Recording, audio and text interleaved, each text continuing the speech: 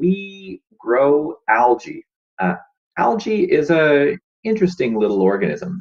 It has the all of the mechanisms of photosynthesis in it.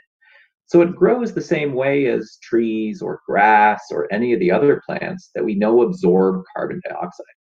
The difference is it can grow like bacteria in a petri dish. It can grow like crazy, and it can grow in 3 dimensions. So we've all seen pictures of Lake Erie, for example, where algae aren't there, and then 48 hours later, there's an algae bloom that covers thousands of square kilometers. That's how quickly algae can grow. So what we've developed is a technology that can harness that rapid growth inside a tank, and we can actually attach it directly to a cement plant, a steel plant, or even anything that burns natural gas, like a district energy system. We take the carbon dioxide from that.